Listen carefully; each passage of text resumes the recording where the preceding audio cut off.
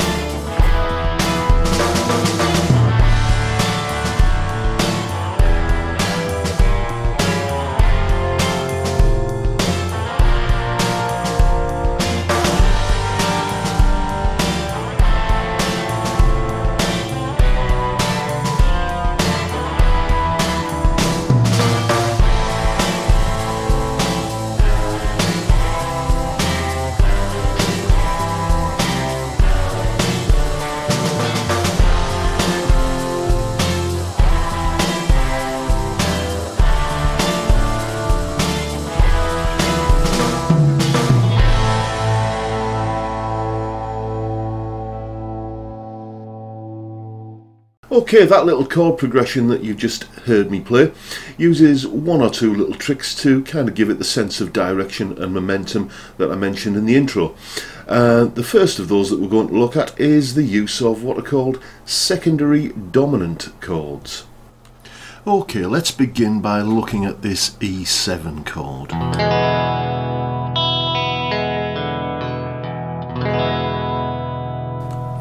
And let's follow that E7 chord with A minor.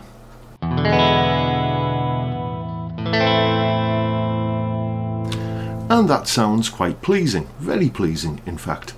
But it does present something of a theory problem.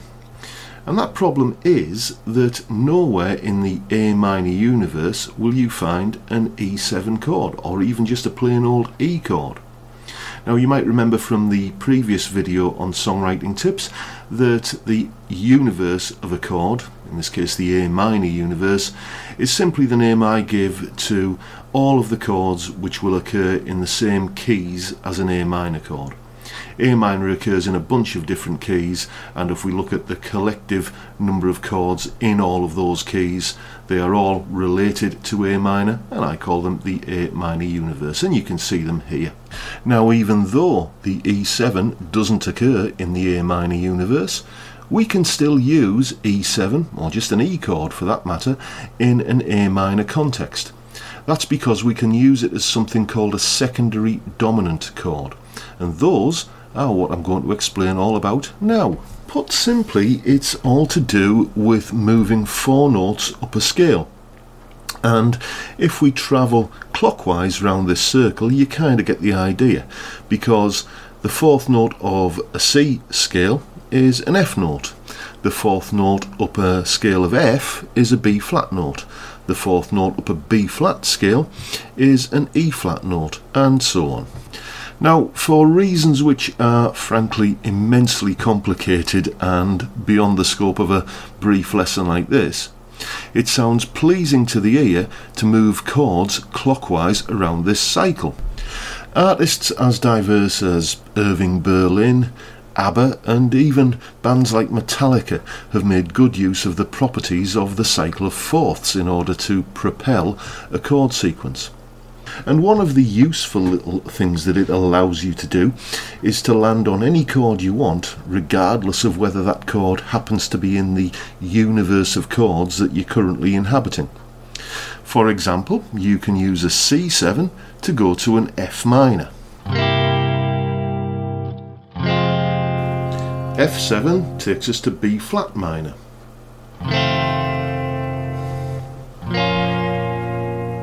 B flat 7 leads to E flat minor,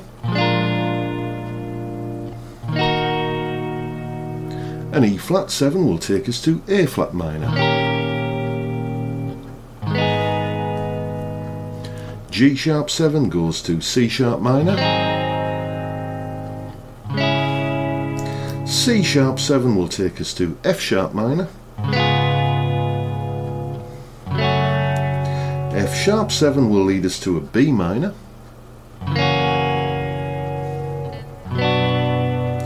B7 will take us nicely to E minor, E7 will take us to A minor, and A7 will land us nicely on D minor. The D7 will take us very nicely to G minor,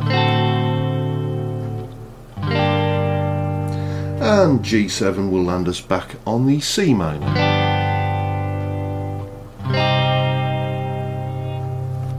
Now, because 7th chords are sometimes known as dominant chords, when you add in a dominant chord from outside the scope of the key or the chord universe that you're inhabiting at the time, you would call it a secondary dominant chord. So you see, the title really does make sense when you know a little bit about it. Secondary dominant chords are a great way of digging yourself out of a hole as a songwriter. If you need to make a verse link to a chorus, or if you need to make a chord sequence link back to itself, the end of the sequence going back to the beginning, and you just can't seem to make it fit, if you've painted yourself into a bit of a corner, then use a secondary dominant chord based upon this cycle of fourths, and it will always get you out of trouble. Okay then, so that's secondary dominant chords. That's what they are, how they work, and how to use them. There are other types of chords that you can use to kind of steer the sequence in the direction that you want it to go. And I tend to refer to these as signpost chords. And the first type of signpost chord that we're going to look at is the augmented chord. So here's a little bit of info about those. Okay, here are the chords of A minor and E. Now, you could do this with an E7 chord, but it's a little bit easier to play with an E chord, and frankly it sounds just as good. What we're going to do is we're going to take the C note from the A minor chord, and we're going to use that to replace the B note in the E chord. And if we do that, we get an E chord where the B notes have been replaced by C notes. Or to put it another way, we have a C augmented chord. Now, the chord of C augmented is a lovely little chord for changing in and out of A minor. As you can hear now, here's the A minor chord, and here's the C augmented. And now here they are both together.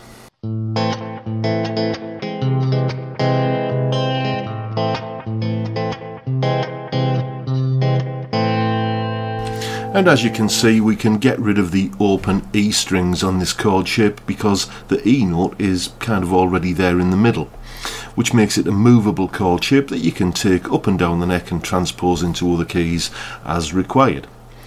But the augmented chord has another little trick up its sleeve.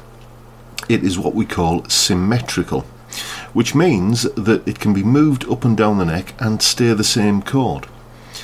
I'll spare you the technical details for now, but basically what it amounts to is you can move this chord shape up or down the neck in 4 fret stages, and it stays the same chord. For instance, this C augmented, which is at the 3rd fret, can be moved up to the 7th fret, and it will still be a C augmented. And then you can move it up to the 11th fret, and it will still be a C augmented.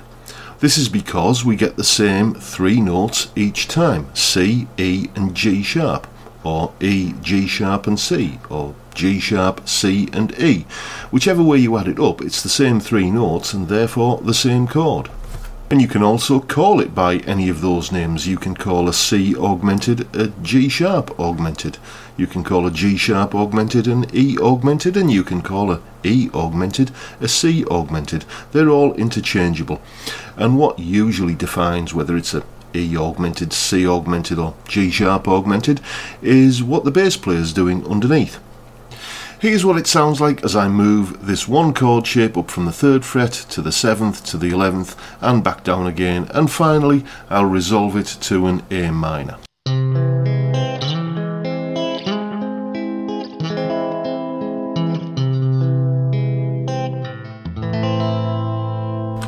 Isn't that a pretty sound? All from just swapping out one of the notes from our original secondary dominant E chord that we began with. It's also worth mentioning that this doesn't just work with minor chords. You can just as easily use a G sharp augmented to take you to an A major chord as well as an A minor. Here's what that would sound like.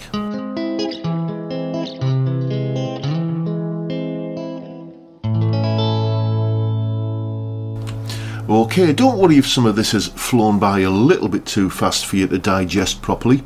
All you got to take away from this is the bottom line, that you can approach any chord, major or minor, via an augmented chord 1 semitone below, and that augmented chords will repeat themselves every 4 frets. Right, so that's augmented chords, what they are and how they work. But there is another type of signpost chord that we can use, and that is the diminished 7th. They have quite a few similarities to the augmented chord, but they are kind of different in a couple of important ways. Let's take a look at what's going on with diminished 7th chords then. Okay, here's our E7 chord again, and in much the same way as we did when we looked at augmented chords, we're going to borrow some notes to add into it. This time we're going to borrow notes, or A note I should say, from the D minor chord. Namely, what we're going to do is take the F note from the D minor chord and replace the E note in the E7 chord with that F note. And if you look at this diagram, it gives us a shape which is pretty much impossible to play. So we're going to have to rearrange these notes somewhat. And the first thing we do is lose the B note on the open 2nd string. We don't need it, the B is already there on the 5th string if you look.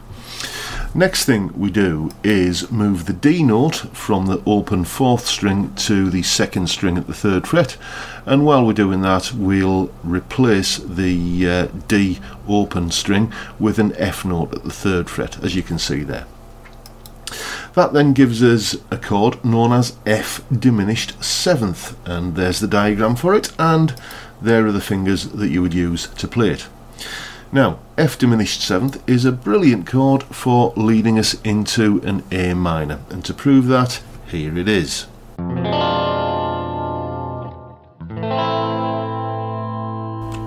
And in much the same way that augmented chords repeat themselves as they move up the neck, so do these diminished 7th chords. The only difference here is that diminished 7th chords move in 3 fret stages. So you can take this F diminished 7th from the 1st fret, move it up 3 frets to the 4th fret, and it's still an F diminished 7th chord. Move it up another 3 frets to the 7th fret, and it's still an F diminished 7th chord. Move it up to the 10th fret, another 3 frets, and it is still an F diminished 7th chord. And here are all of those different inversions of that chord, all resolving to the A minor chord, as you heard earlier.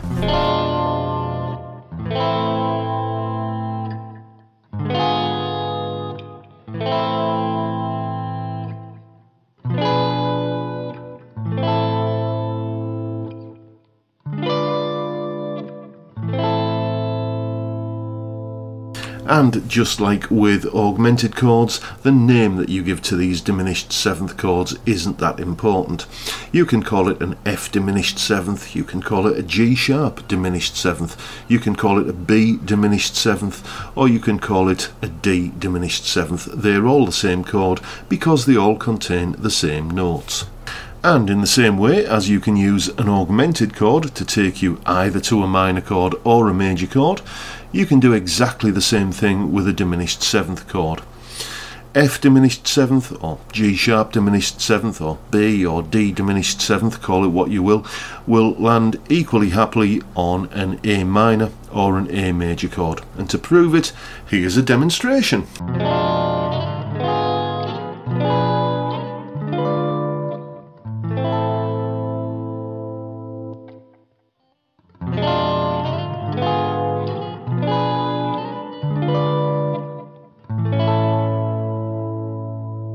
So there you have it, another handy little way of steering a chord sequence in the direction you want it to go. And once again, the bottom line is that you can approach any chord, major or minor, from 1 fret below by using a diminished 7th chord. And any diminished 7th chord shape will repeat every 3 frets up and down the neck on the guitar. So there you have it, secondary dominant chords and augmented and diminished 7th signpost chords, as I refer to them. Let's take a look at how all of this is beginning to fit into the chord sequence that we heard at the beginning of the video, shall we? Okay, here's that chord sequence from the top of the video, and you can probably see that many of these chords come directly from the A minor universe, and that leaves a few unaccounted for, but we can deal with those. Let's start with these E7 chords. Well, if you were paying attention when I was talking about secondary dominant chords, you'll realise that that's exactly what they are. E7 is a secondary dominant chord which is pointing at the A minor chord, if you like. What about the G sharp augmented and E diminished 7th chords? Well, they are signpost chords. Signpost chords are the ones that I was referring to earlier, chords which are a semitone below the target chord, if you like. You can either place these directly before or directly after the chord in question, so you'll notice that the G sharp augmented comes directly after the target chord of A minor, and the E diminished 7 comes directly before the target chord of F major. And that still leaves one chord unaccounted for, the B minor 7 flat 5. So what's going on there then? Well, first of all, don't be scared by chords with long sounding names. Ask any beginner guitarist and they'll tell you the most difficult chord they have encountered is an F chord, a chord with one syllable in its name, so you know there's no correlation there between how complicated the name of a chord is and how difficult it is to play. And there's nothing to be scared of here. Basically, all we're doing is doing that technique once again of borrowing a note from another chord. We're taking the D minor, which is from the A minor universe, and the B minor, which is also from the A minor universe, and we're borrowing the B root note from the B minor chord and using it as the bass note for the D minor. Basically, B minor 7 flat 5 is nothing more than a D minor with a B bass note, or D minor / B, as it is written in a chord sequence. Essentially, if you're in a band, all you have to do is play a D minor chord and let your bass player worry about the B bass note, and you get a B minor 7 flat 5 chord. It is as easy as that. So really speaking, you can see that the B minor 7 flat 5 chord is in effect part of the A minor universe.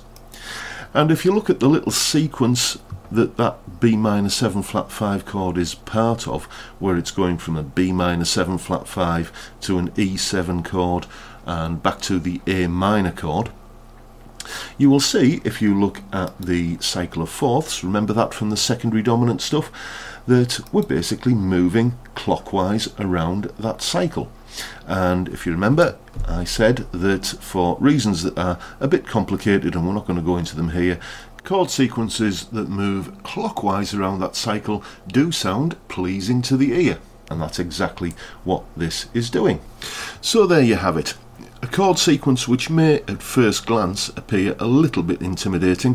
Hopefully you can now see that with a few relatively simple techniques it's not that scary at all, to be honest.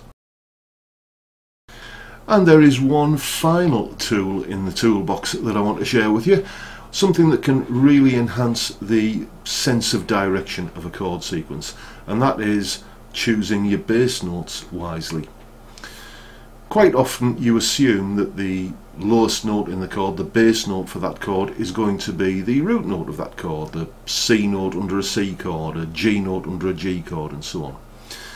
But quite often you can create a more linear flow between the chords by choosing another note in those chords, or from each chord rather.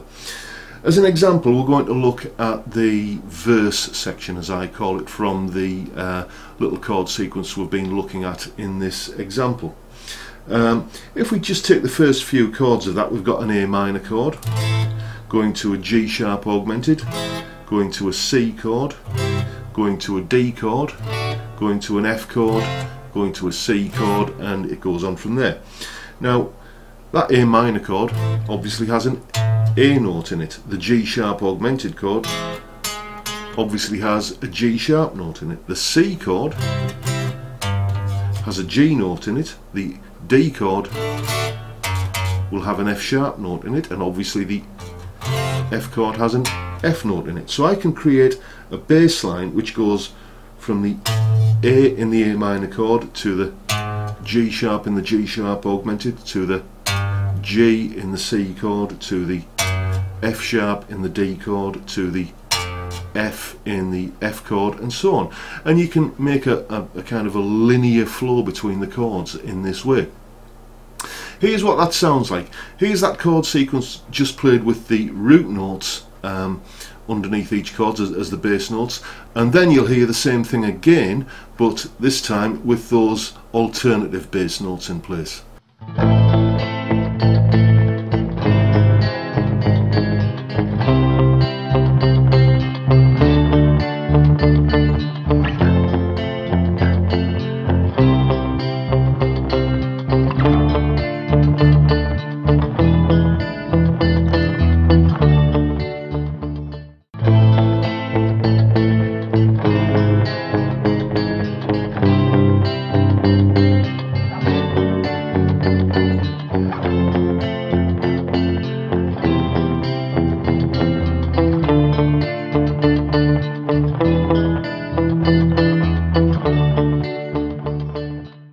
This technique of using a bass line which ascends, or it usually descends, that tends to be the favourite method of doing it, a descending bass line taking notes other than the root out of each chord, is a method that has been employed in many songs. Everything from something like No Woman, No Cry, through to Stairway to Heaven, through to White a Shade of Pale, the list goes on and on. And if we put all of that together, the A minor chord universe, the secondary dominant chords, the signpost chords, those augmenteds and diminished sevenths, and then finally the bass line steering the chord sequence in the direction we want it to go, you end up with something that sounds like this.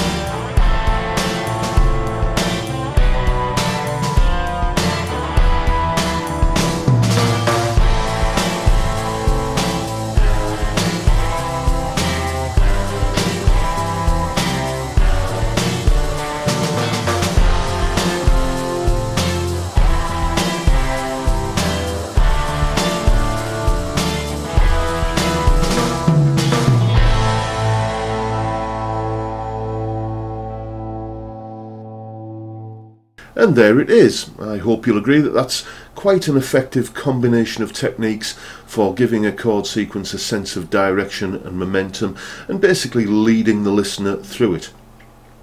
You may also have noticed that the sort of crunchy power chord part that was on there contained a few sort of riffy bits.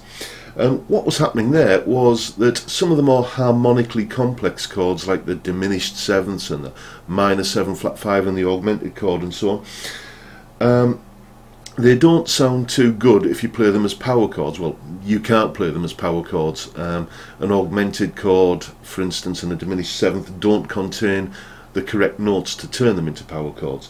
So what I was doing was turning those chords into riffs simply by spelling the notes of the chord out one at a time.